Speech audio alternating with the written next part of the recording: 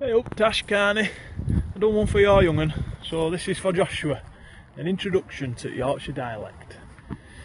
Now then young Joshua, how's that going on? That means good day mate, where me and the father are from. Another way we'd greet is hey up old cocker, and by the way, footy's rugby and it's football, not soccer. That's easy young lad, that's Yorkshire flowing through the veins. There's an Aussie, but they ain't quite same. There's a lot to learn, young'un, about this glorious land. God's county we call it, and by heck is it grand. Best place to start is with how we talk, because they'll never understand if they's not taught. So pin back the lug oils, or ears to thee, sit down, hush up, and listen to me. Starting with basics, that knows, hello and goodbye.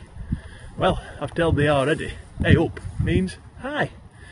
Instead of goodbye, we say ta-da, but don't confuse it with thanks, which is just ta.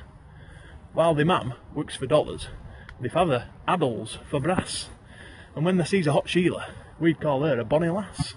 The ma's eating shrimp off at Barbie, the pa's eating dumplings and stew. And while the mother's doing nutbush, the father's doing agadoo. Now, a daft bleeding apeth, or a bleeding great oaf, it'd be a flaming drongo, or somebody clumsy, or both. A sanger's a sarnie, and the dinner's the tea, which makes the lunch the dinner, in Yorkshire that sees. Oil means hole, have a different rhyme to explain that. Then we wear flat caps in Yorkshire, not bleeding corks on his hat. We Aussies will be watching Crocodile Dundee, we'll be watching Kes, which is better I'm telling thee. To cal is to talk, and to trough is to eat. If there's supping, there's drinking, and the pal is the mate. Now, I don't want to go on getting head on me sen.